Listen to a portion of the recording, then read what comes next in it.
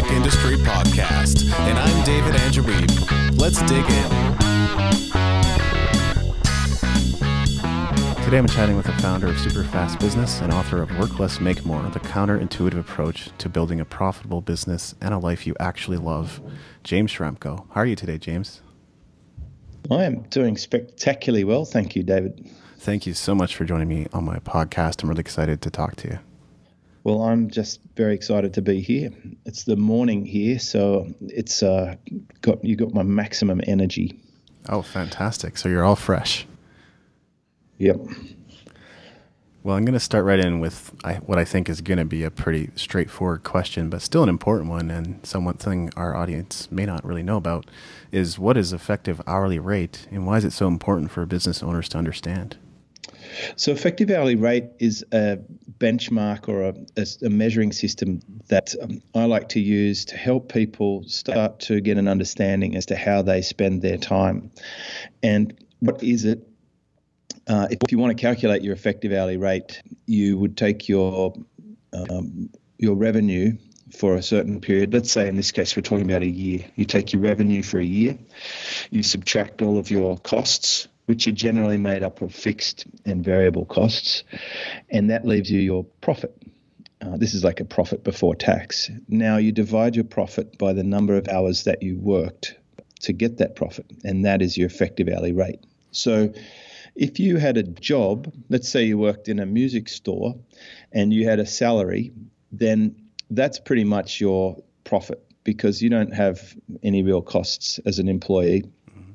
Unfortunately, not that many deductible ones, unless you work outside. Maybe you can deduct sun cream, but that's about it.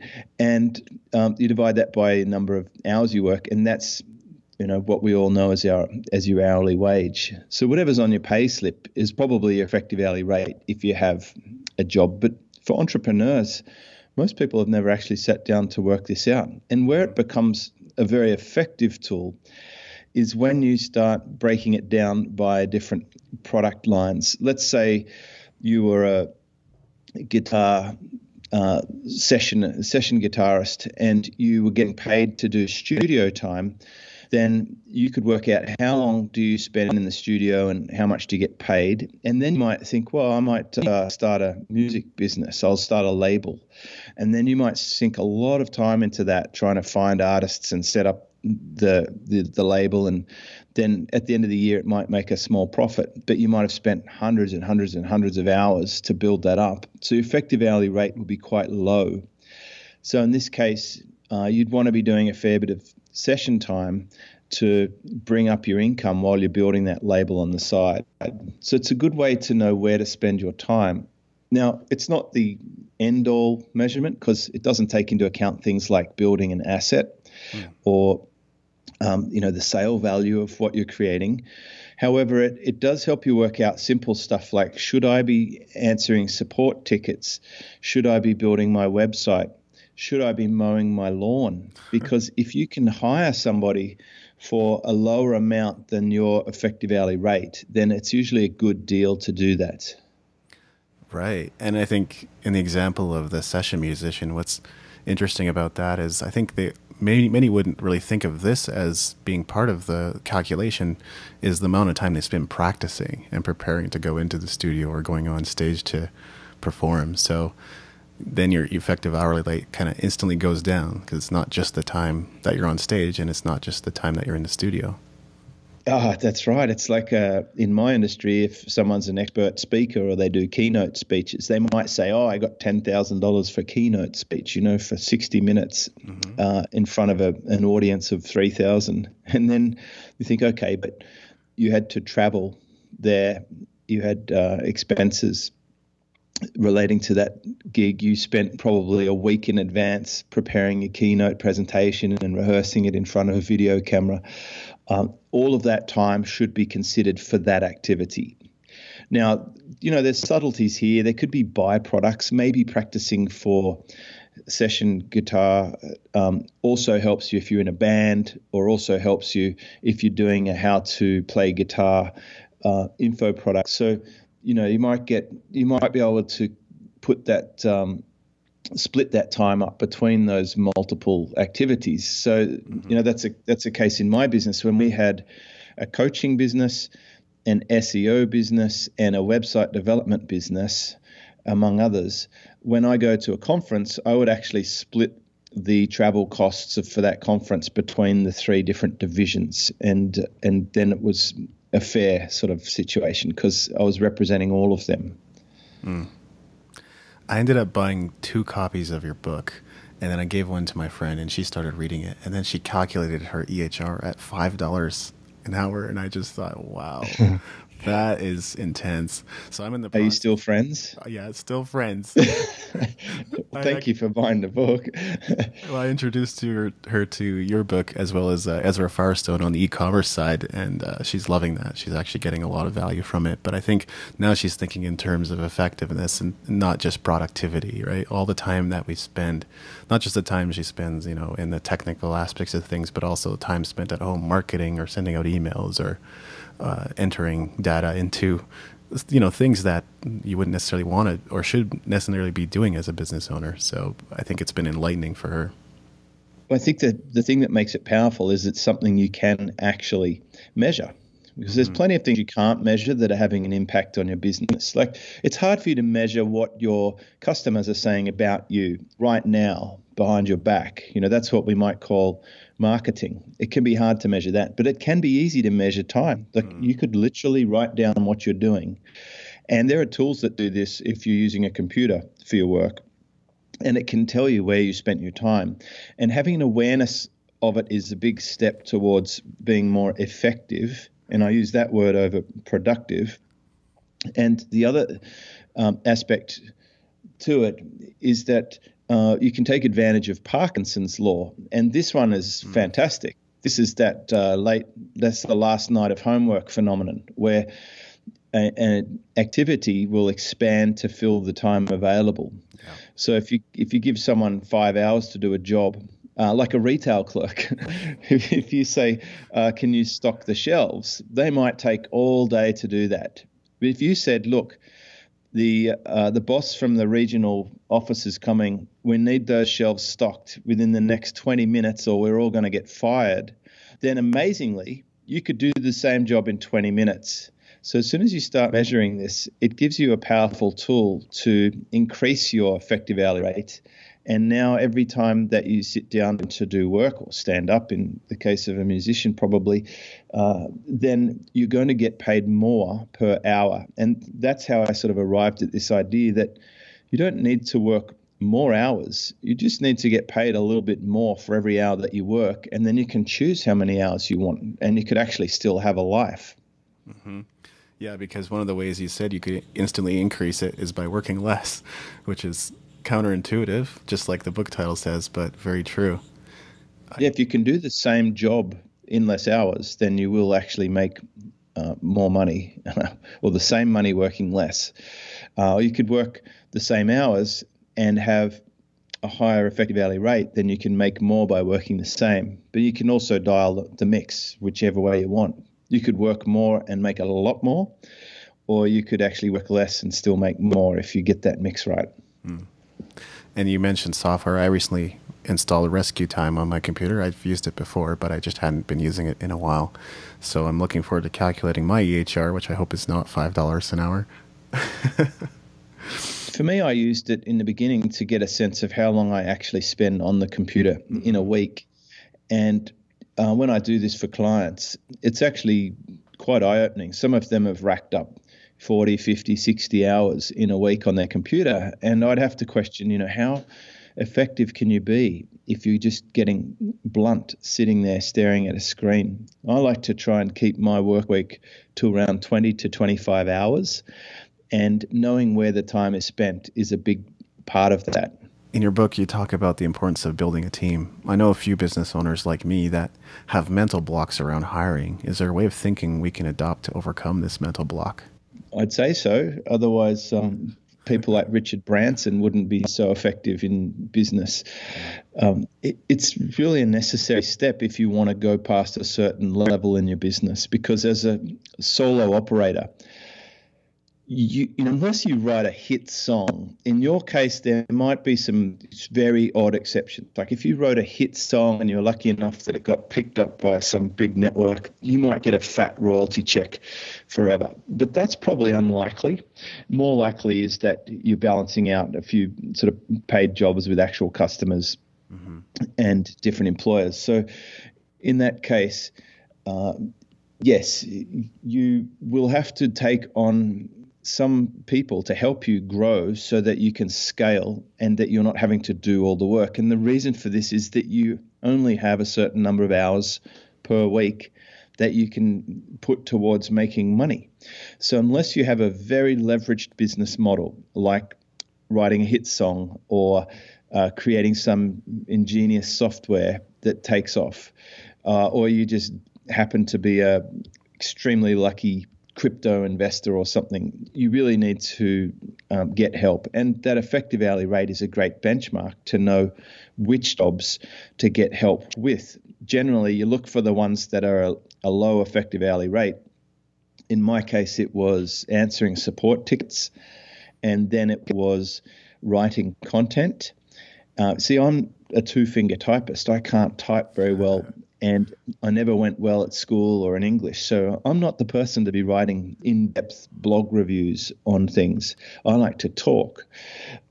So I might talk stuff out. In fact, that book that you purchased, it was talked for the most part to my good friend Kelly Exeter, and she fixed it all up. She tightened it up and put it into the right structure and put the chapters in order, and then sent it to me to just go over each chapter for a couple of hours and just clean it up to make it absolutely my words and the way that it should flow. But I couldn't have done it by myself, and that's the point. So if you're looking for something to remove the block, I would just take solace in the fact that logically, there is a certain limit to how much you can physically do with your time. Yeah. And B, there's plenty of proof around you that others have made it work. And C, you've got the tools to do it now with the effective hourly rate and with the referral network that you have access to. It's not that hard to find good help in the things that you don't want to do, can't do, or shouldn't do. Yeah, I like how you identified a few things are kind of on the low value side. One thing that I decided as I got my podcast up and running was to stop doing transcriptions. So I did hire a transcriptionist, and she does good work, and I can rely on her to get things done relatively quickly. So and affordably, which is really important too, just based on my current cash flow in my business. But that was a really good step for me to take. It's a huge step. I mean, I've got even on my Prime website at superfastbusiness.com, I'm up to episode 580 for my podcast. Now, I didn't used to like recording the thing for 45 minutes and then having to listen to my own voice and edit out ums and ahs and add in an intro and an outro and run it through a sound quality filter and then ID tag it with artwork and push it up to the cloud and then embed it into my post and then come up with a title and a description and the words and the bullets and the tweetables and the image. Now my team does all of that.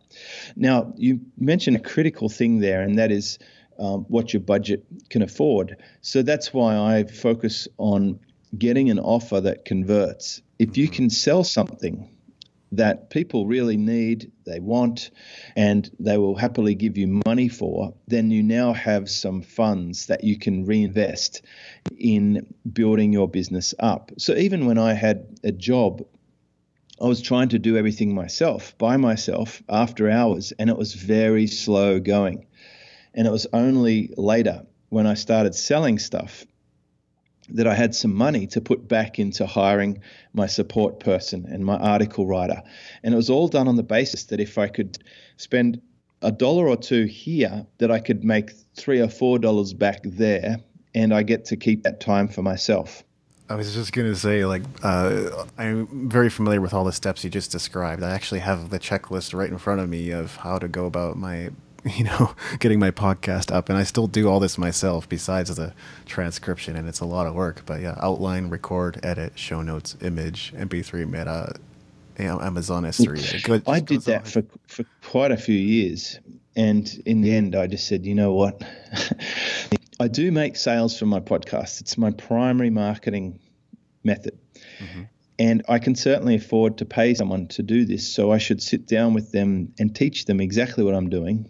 And we sat down, actually went over to the Philippines where my team is. I sat down with one of the nice ladies in my team and I said, look, I want to show you what I'm doing.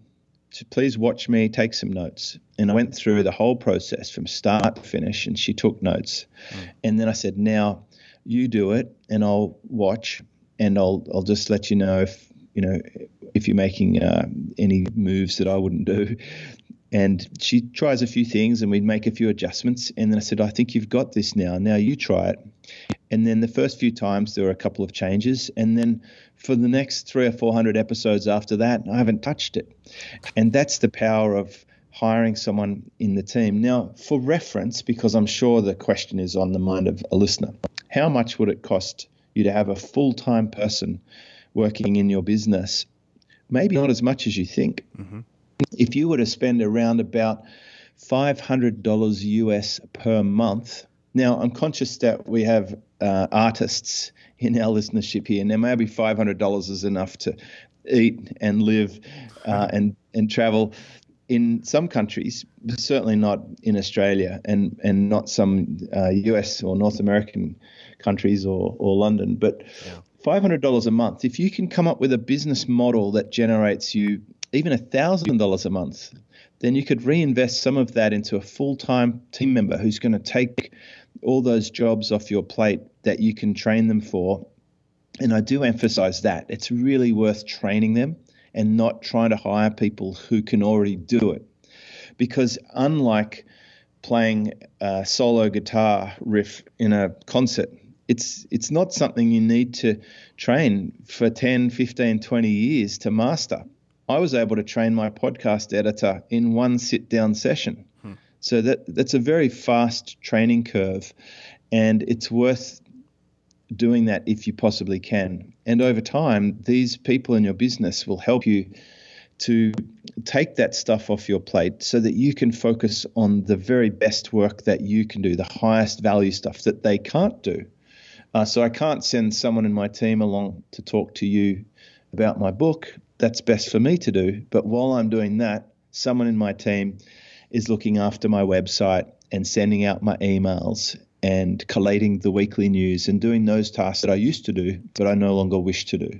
Yeah, I think you just broke down a lot of mental blocks for people by explaining that. That's awesome.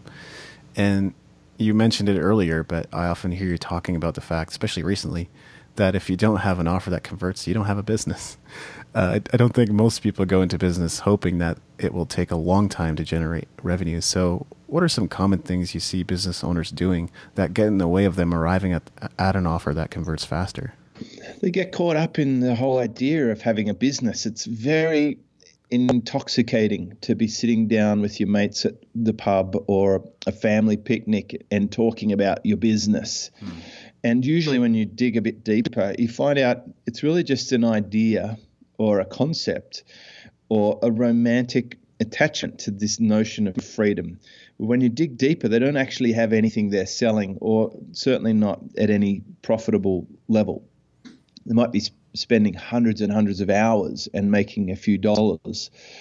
So they get tied up with the ego of it. You see people go and get an office or hire a team or get logos or websites or signage or T-shirts for their business, but there's no offer that converts supporting that. And it's really just spending savings until it runs out. So it's very important to put all of your attention into your offer that converts. That is actually all that matters in the beginning. Until you have that, you don't have a business. You've just got a dream.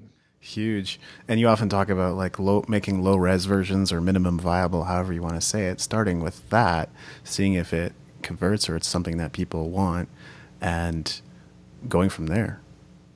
Yeah, I'll give you an example of how this plays out. Okay. I coach people in my community, and sometimes someone will say, "Oh, I've got an idea for a product or a service. I've spoken to my customers. They said they're really into it, so I'm now going to go and build it." And they disappear for months. They go and get a domain name. They get stuck on the sales letter. They hire someone to help them build out a membership, and then the software to integrate that to their email list, and then a shopping cart, and they disappear for months. And they go and get a domain name. They start getting a website built. They buy membership software. They get a designer to write ads for their affiliates. They put up all sorts of software and graphic design challenges, and then they come back. And like I say, "Hey, how's it going? What are you up to?" And they say, "Well, yeah, I've built this whole thing and now no one's buying." And that's why I talk about low resolution or minimum viable offer. I think it's far better if a customer says, "Oh yeah, I'm interested in that." That's the time to say, "Great, here's my PayPal address. It's $100. If you flick that over, then I'll send you over the lessons that you're purchasing, or I'll send you the first module of the course. And then you go and create the first module after you've been paid." And this is totally fine. People say, "Oh my goodness, you can't sell something and then make it." It's not like a bespoke guitar. If you're selling a course, you could make a course in an evening. And I've done this before. I've made courses in an hour. Wow. It's simply a case of using a framework and then doing the work. But you're much more motivated to do the work once you've been paid. At the minimum, have people pay a deposit with a promise to deliver the course in a week from now, and then you've got an entire week to deliver it. So people often put every possible excuse in between them and collecting the customer's money, and often it ends up in tears because they didn't validate the market by asking people to buy. Don't ask them what they want. Ask them to buy. If they buy, then they're voting with their wallet, and that's the best kind of vote. And you can start off small, and some of my products were still in the minimum viable version, even years later, where I never actually got around to making the final product. But I was just so excited about the take-up. In fact, my membership's now been going for 9 years, and I've still got a list of things in my mind that I would like to do. And I slowly get to them here and there. You know, we add in an app, we redo the style of the site. I mean, I went for 7 years without even getting custom design. And eventually I got custom design to make it look and feel more like the homepage of my site. But that's the sort of thing people spend a lot of time with in the beginning before they sell a single thing. I think you're so right. It does take a little bit of guts to say, please pay me for this before I send it to you, or just, if you're interested, please pay me for this. But if you start there, then you have something that people want, and then you can build off of that. Have you ever bought a ticket to a rock concert? Absolutely. Well, that's exactly what they're doing. They're getting paid, and then they put on the show. And sometimes it cancels and they refund it or whatever, and that's just life. But other times you pay your money, you wait and wait and wait, and then the artist comes to town, and then you turn up and you have a great night. That's what I do with live events. You can sell tickets to a live event and then run the event. So most people listening to this, even if they didn't think so before today, could actually put up a page, or even without having to go online, even if you just wrote it on a piece of paper and you said to people you're speaking to, let's say you're a music teacher and you have like 6 students coming around each week learning how to play guitar. You could say to them, "Hey, I'm running a special workshop in 3 weeks from now on a Saturday, and I'm going to be teaching deep blues guitar riffs," or whatever. I don't know the technical terms. You can tell I don't play the guitar, but let's just say, and it's going to be $100, and it's going to go for 3 hours. And you could offer that to your next 6 students who walk through the door. And if 1 or 2 of them buy it, you could have $200 or $300 or $400 or $500 for a 2 or 3 hour session on a Saturday and a few weeks from now. That could be your very first workshop. And then before the workshop comes, you sit down and you do your session plan. What are you going to teach them? You document it. Now later, you could set up a video recorder, and you could actually deliver that workshop to the video camera instead of a student. And then you could put that up for sale online as music lessons. And now you could get paid $50 or $60 every time someone buys that. And now you can start going on podcasts and building a website and driving traffic from Facebook and doing all the crazy stuff. And you can get paid for that music lesson even if you didn't show up, which is the beauty of the industry that I'm in, where you can really leverage that activity. But it started off by you writing it on a piece of paper and asking a student who's sitting in front of you face to face. There's no domain name.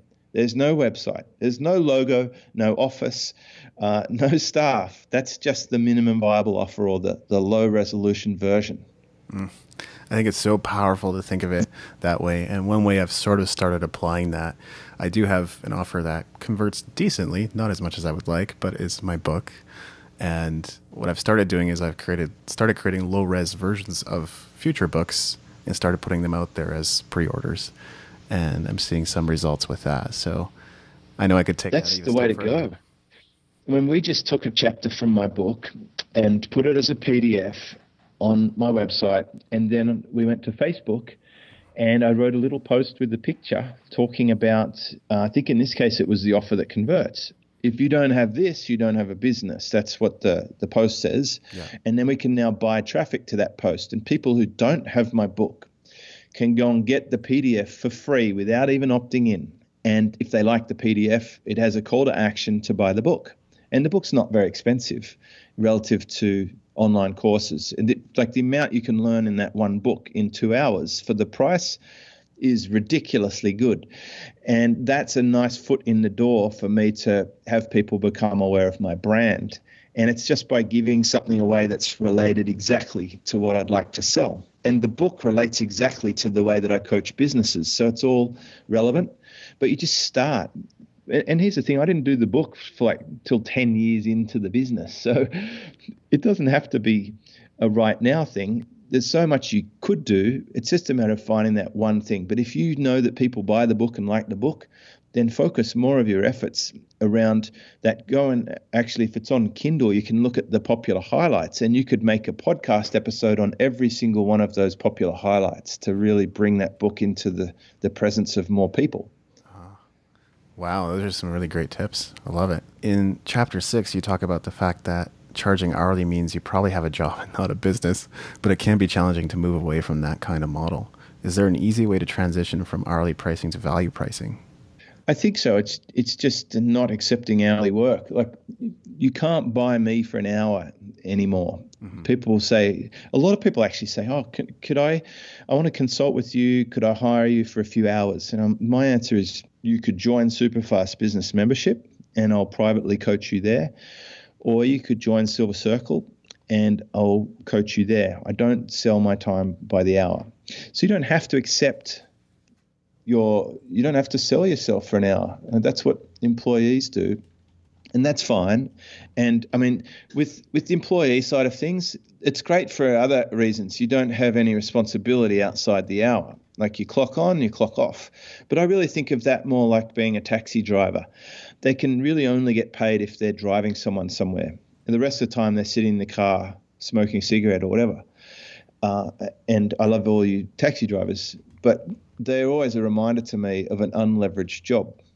It's better to own the fleet of taxis and be leasing your car out to the drivers and get paid while they're out driving customers around. That's a more leveraged business model. And this isn't a question so much as a comment, but I love the profit formula template you added to the same chapter. I think a lot of business owners would see a lot of progress in their business if that was the only thing they applied. If that was the only thing they applied, and it is an extension of a version that I learnt from Jay Abraham many years ago, it works on any business, and there are always easy wins. Doesn't matter which business I sit down with. If you go through the profit formula, and if you know some of the moves, and I do put them in a chart so that it's easy if you don't even know what the moves are, you can just pick a few of the ones that I've already laid out. You will find money just sitting there, at least enough to pay for the book. You often say it's much cheaper and more profitable to serve your existing customers than to attract new ones. Talk about the importance of customer lifetime value. So 95% of my business is just dealing with people who have already bought from me, and I'm just continuing to serve them. And I like that kind of relationship, because the longer you get to know someone and the more you work with them, the easier it is to help them. You have context. It's less energy burn. You don't have to start from scratch every time. Could you imagine, like, I don't know if you're any long-term relationship, or even just thinking about your parents. If you had to, let's say your parents had Alzheimer's, and every time you met them, you have to reintroduce yourself and explain everything over again, that would get really draining. Versus when you just see your mum and dad again, and it's like, hi, mum, hi, dad, like you continue on where you left off. So I like that kind of business relationship where you can develop that over time. It's much more profitable, and it's easy because the sale's already been made. Now it's just focusing on the good stuff, which is solving their problem and giving them great results. So it'd be like if you were a musician and a promoter hired you to do a world tour, and they really liked what you did the first year, so they invite you back to do it the next year or every year after that. And you just love working with them. You love touring all the different countries. Now you don't have to go through that negotiation process all the time and redo everything. You just pick up where you left off. So I like that. Yeah, I have gigs like that, and because I work with other bands and band leaders, I rarely book my own gigs anymore. But even when I'm playing solo shows, usually they come to me instead of the other way around, just because I've built a positive reputation with them, and that's huge. I don't have to go out and earn that $300 every time. I can just show up and play. So. And I imagine in your world, there's no end to people who want you to do it for free to see how things go, and then if it works out, then they might consider hiring you. Is that what comes up sometimes? Oh, that comes up all the time, and I don't play those gigs myself. But no, so you can avoid that if you have this existing relationship. They value you. They know what you can bring to the party, and they will keep getting you back over and over again with that relationship, and it's fantastic. Exactly, and sometimes you can get referrals through that, which is something I'm working on. For this. Yes, and you can even engineer referrals, as my friend Dean Jackson talks about. You can help people know how to refer people to you and what you'd like them to say, and at the right point of the conversation when it should be mentioned. Can you go a little bit deeper into that? How would we generate more referrals? So I'll use an example of my past career. At one point, I was selling Mercedes-Benz vehicles. I was actually the top salesperson in the whole of Australia at one point. And I knew that after I hand over the car to someone, they would be very excited, and they would generally go and show it off to their friends. Usually when people take a brand new car home, they'll take the family out to dinner, or they'll go and visit their mate and show them their car. But certainly if they're in a stockbroking firm or a law firm, or they have a hobby like golf, which is pretty easy to tell, because often they would say, I'll need to check the trunk I said trunk instead of boot to make it user-friendly for North America, to see if my golf clubs fit. Now, that was a big clue for me. So I would, when I hand over the car, I could give them some custom golf balls with Mercedes-Benz logo on it, something really special for them. And I know when they pull those golf balls out at the golf course to show off to their friends that they've just bought a new Mercedes-Benz, that's the perfect time for them to say, I've got a guy, you should speak to him. He could help get you out of that pile of junk and into something decent. And, this is the alpha male ego type of, company director who I was dealing with. And I would actually program them with that sort of idea. So I'd give them their golf balls with their brand on it, and I'd say, listen, when you go and play golf next, you should pull one of these balls out and tell them that you know a guy who could help them out of their pile of junk, and have a laugh about it. And they would do it. And I would often see their golfing buddies a week or two later saying, I believe you sorted out Freddie with his new car. Can you have a look at mine and tell me if there's something we could work out? And this was a great referral system. And I've never shared that example anyway. This is a world premiere. Oh, wow. Right here on the New Music Industry Podcast. That's great. Well, you could do it with picks or something like that. Oh yeah, that's absolutely true. There's a lot you Like can you do could with put your band name on a pic, and leave it around at the booking manager's office or something, or whatever, or give it to your other artists and say, hey, when you're out there, can you also mention us? Just say, hey, there's someone we really like to open for us, or something to that effect. Whatever the industry lingo is, and I don't pretend to know it, but I'm sure there is a way you could have other people put a foot in the door for you. Oh yeah, I think you could leave them at coffee shops or throw them out to your fans or leave them at music venues and things like that. I think the Oh yeah, you could tell your fans, hey, listen, when you're at your next gig, make sure you tell them that you want to hear us play. Exactly.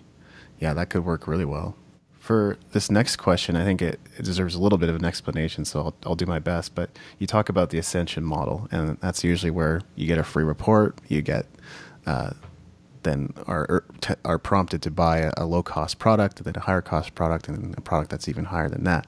And you argue that the chocolate wheel is better, or it's an alternative to that strategy. So how does the chocolate wheel differ from the Ascension model, and why is it a better way of serving your customers? So we all know what a chocolate wheel is, that big wheel that sort of spins around and you land on the prize, where you sort of go, like, let's say you had a chocolate wheel and it had one prize was a frozen chicken and the other prize is a car. Where would you like it to land? Probably on the most expensive item. Right. So it's sort of, you think about this with your business. There are some people who have big problems right now and they need it solved.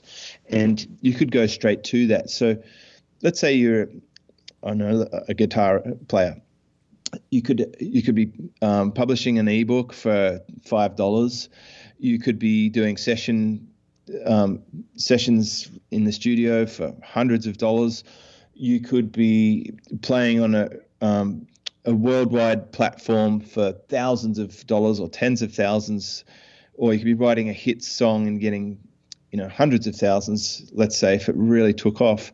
So there's different activities. Basically, you want your customer to be able to find the right one for them right now and not force them through all of the other products. And I was speaking to a client of mine who's in my highest level group the other day, and he said, why wouldn't I have people come through the low price products and then the next product and then through to this product? And I said, well, how did you come to this product? Did you go through my free report? Did you listen to all my podcasts? Did you join SuperFastBusiness? And he said, no.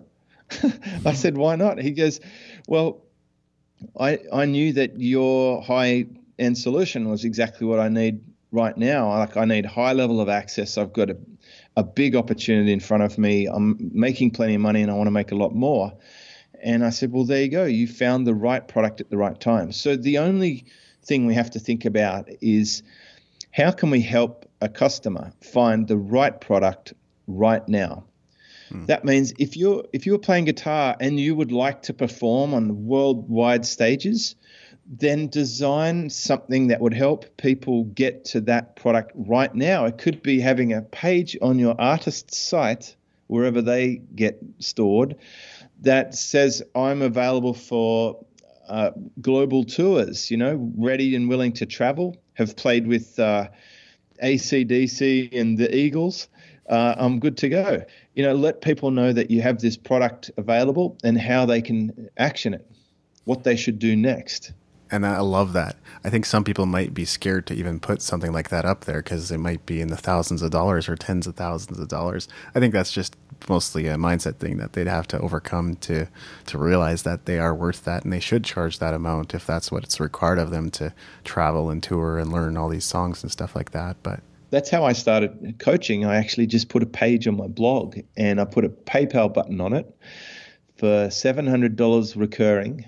And I just said something along the lines of, if you would like to learn about driving traffic or selling more stuff online, then click on the button and let's get started. And this guy researched me and then clicked on the button and got started. And that was my first sort of paid recurring coaching gig. And since then I put my prices up and I've managed to get some scale to it. But I can tell you, if you don't have the offer up there, it's not going to happen. And one thing I always say, I think it was probably Evan Pagan that I heard this example from, but there's the world's most expensive wine. Do they have customers? Yes, absolutely. And they're known as the world's most expensive wine, and that's how they market themselves. So you can have products that are higher priced and totally find customers for them. Well, what's the budget Ferrari? Good question. I don't know. I don't think there is one. They really just start at a high level and go up from there. Mm-hmm. Like to the highest level, they have this program where they keep your car and they take it to the racetrack and they service it in between races, and they change the brakes and the tires and the clutch and rebuild the engine. And it's your car, but they keep it. And it's like an FXX or something like that. Maybe a car nut will know this, but it's the most sort of bespoke program they have, and there's very few of them, and it's super exclusive. There's always a higher level. And I have this idea that there's a 10% of your audience will probably pay 10 times more for whatever your highest level solution is right now. There will be an extreme. I saw a newspaper article yesterday, an online newspaper article. I don't read the physical paper, but it was about a local celebrity who went bankrupt because he didn't pay for his marble staircase of $200,000. This guy has a $200,000 marble staircase. So to put that in perspective, he spent more on getting from level 1 to level 2 of his house than a lot of people would spend on their entire house in some remote areas of Australia. Like, you don't get a house for $200,000 in Australia anymore unless you go very regional. But that just gives you an example. If someone's in the marble business, there is a customer willing to spend $200,000 on a short staircase, but that's what he wants. And it sounds like he just got paid by a court order, but there is someone who wants to spend more and have a more exclusive experience in most markets. Yeah, and I often encourage musicians to even create bundles, because I say there's probably people who are willing to spend $200-300 with you. You just don't have a $200 to $300 offer. Of course there is. Imagine a couple who's just getting engaged, like a surprise engagement. They might be happy to pay an artist $300 or $400 to come to a private restaurant courtyard and play a love ballad for them or two, you know. And if it had some champagne and you wore a black tie suit or whatever, then that's great. I mean, string quartets are probably a good example. Mm-hmm. Maybe someone who's good on a guitar could play a violin or something and pick up some classy gigs doing something a little bit unusual. But there are definitely people out there who want a custom experience and are willing to pay for it. So get creative. Oh, yeah. I think for something like that, you could command a lot more money. So good point. Well, I do it. You know, I love surfing. I can't believe we've gone this far into an interview and haven't mentioned it. No kidding. But I love it so much that I rent an entire 100-foot cruiser in the Maldives every year, and then I invite some people to come along with me and talk about business while we surf and scuba dive every day for a week. And I love it. It's my absolute passion. For me, being in the perfect waves, talking business with a cocktail in hand, a little bit of a warm sun glow in a tropical environment, that's just the ideal scenario. And people will pay to come along for that. And I managed to end up with a free trip. So it's totally possible to combine your passions if you get creative around it. Well, I definitely look forward to the day where I can spend my days surfing. It'll be fantastic. Well, I believe that day is available to everyone right now. If you want, like you could move to somewhere next to the water in a climate that's acceptable. And that probably starts at, I don't know, some people surf Vancouver Island or somewhere I've heard about. Yeah, they might. They'd be pretty crazy. Wild. Yeah. I think so. I wouldn't go much further north than Santa Barbara, but let's say if you want to surf every day, you can surf every day. The only person stopping you is you.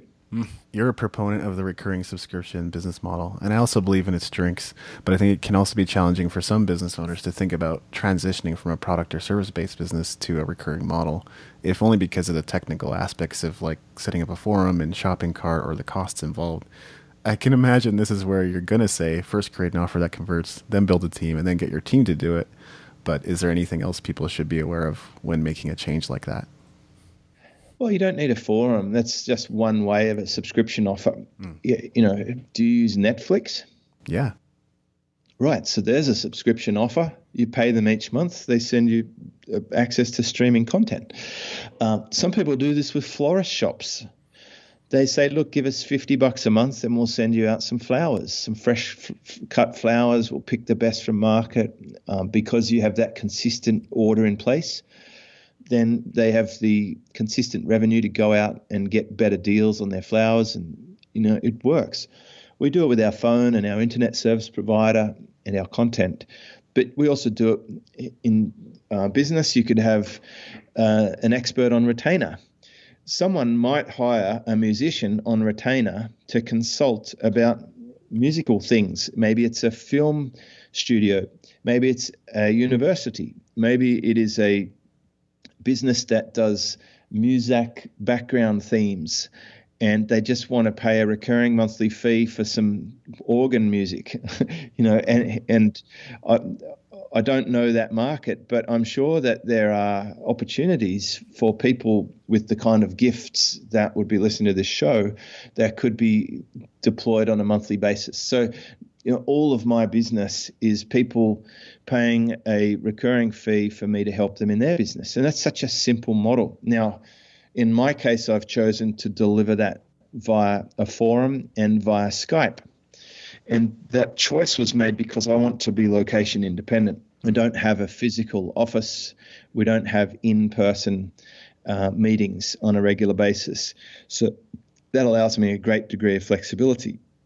So if you were to wave a magic wand and you could think what would be the perfect situation, you could probably end up with something close.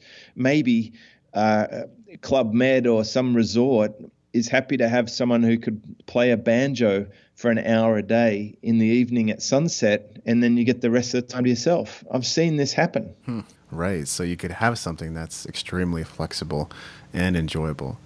Yeah, like I go to luxury resort in Fiji, and around the pool at sunset, and there's two guys on a bar stool playing ukulele, and then I don't know what they do for the rest of the day, but they're at that resort and they're either there for free or they're getting paid, and I'm paying to be there. So they've got it worked out for them. Same as the surf coach. When I go on the boat or I visit a surf resort, usually there's a surf coach who's staying there at either free or they get a slight allowance, and they get free meals. They get to surf every day, and they're meeting interesting people all year long or seasonally, depending on where they are. These things are available. You just have to decide, hey, you know what? I don't want to put on a suit and tie and go into a miserable office every day. At some point, like that's where I reached. I just reached that point. I'm not doing this anymore. I'm not going to defer the rest of my life for one day in the future. I'm going to do something about it, and I'm going to build my own business, and I'm going to do it on my own terms. And I believe the action steps will help others follow that path if it's of interest. Well, it's something I realized for myself too. And in 2016, I started working entirely from home and not from multiple locations and not multiple jobs. So that was a huge victory for me. I don't make a good employee because I would want to spend company time blogging or doing social media or something else. So, perfect. Yeah. What do you feel has contributed to the success of your book? Well, I don't mean to sound bad when I say this, but I think it's a good book. It is. My goal was to make a good book rather than to make a good marketing hype around it. So I do see people in my industry making big campaigns around their book. They send out people to buy books from all the different stores to get a bestseller status. They manipulate sales by having Kickstarters and making people buy 10 or 20 or 50 books so they can have a number one bestseller. I think that kind of stinks. I just wanted to have a good book because I want the book to be a classic where people can still be comfortable recommending it or buying it for a friend in years from now. And because I dedicated it to my children, one of whom is an artist, I wanted something I could be proud of and say, look, here's what your dad's done, and here's some sort of instructions for you that might help you save a few years of your life or make a few extra dollars, and good luck. So I think the reason the book's going well is that it's easy to understand what it's about, and it's a short read, and it's very effective. Yeah, I've seen marketers and experts do exactly what you're talking about with the manipulation of the numbers, and I've heard other people talk about it on podcasts too. So it's true. I think it starts with a really good book, and having good content is, I think you create a better brand for yourself and more authority and more credibility when it's something that adds value to people. I really think it'll be a slow burner. I think this book will actually gather a bit of momentum over time, as I have in business. The me that you are speaking to now is after over a decade of chipping away at this, 1,000 podcasts later, here I am.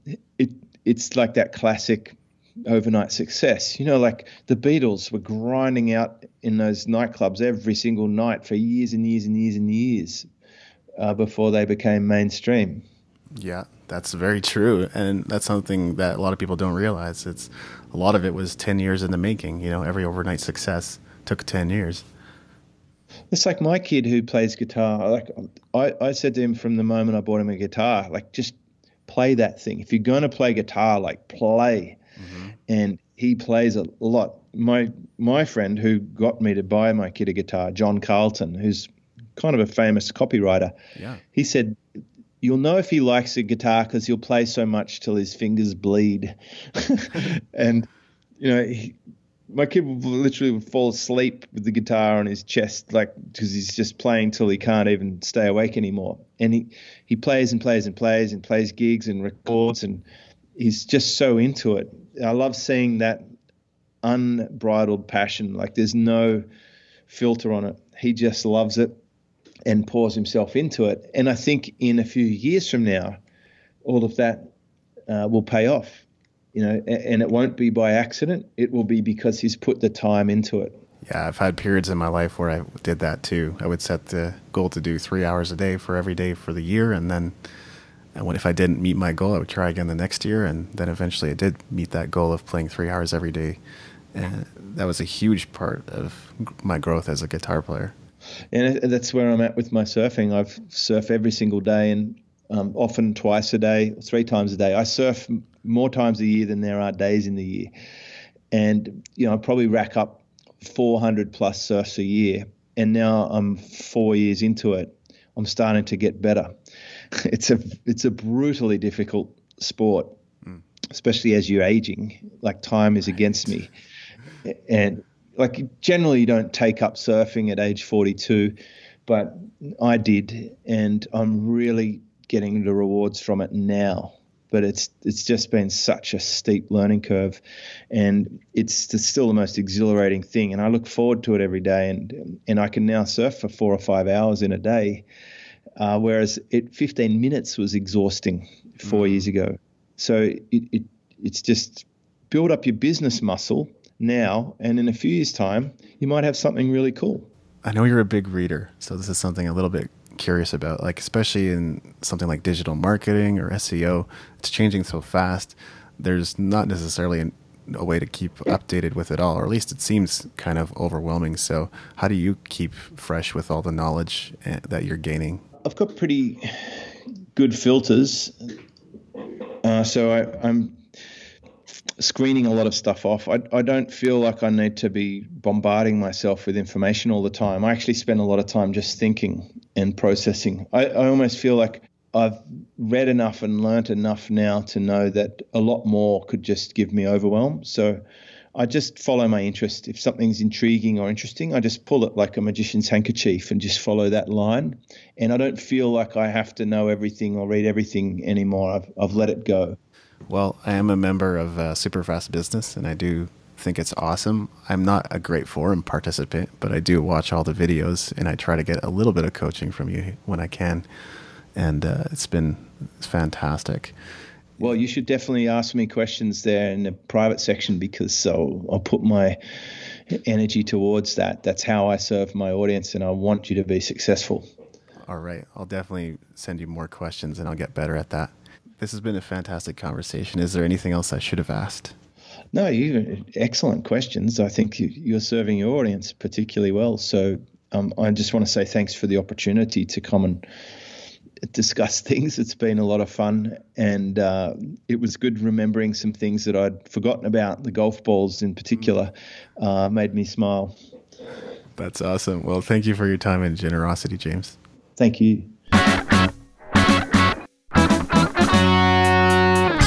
Thanks for listening.